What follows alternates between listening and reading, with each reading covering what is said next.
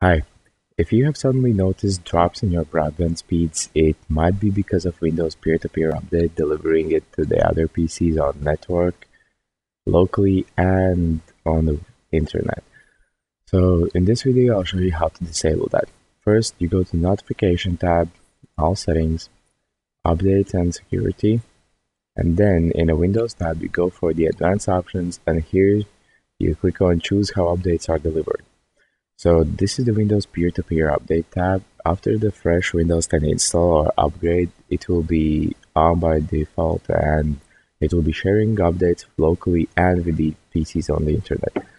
So this might be a really big concern for the people whose broadband is limited to a certain amount of data and with people who really are using their upload speeds. So for me, in general, I like to leave this off, but for you, there are certain options.